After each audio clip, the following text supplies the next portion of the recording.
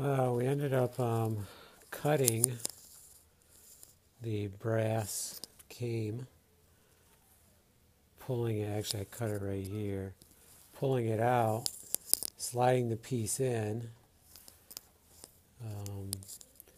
and then I did both of these at the same time and then held this together and soldered them, and had done the same thing over here, and we had to crimp it down the best we could.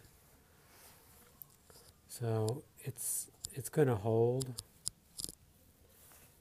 It's not a perfect job, but the light's repaired, and we're going to put it in use now. It is a nice color. It goes with the light nicely. It's a little weird because we have two here, skip one, then we have another one, and then the rest are all white. But we can rotate it. I'm sure it's going to look fine. This may look kind of cool how the light's going to come through here. And maybe we can face them so that they're going onto some stonework or something and kind of highlight something else. So it's fixed.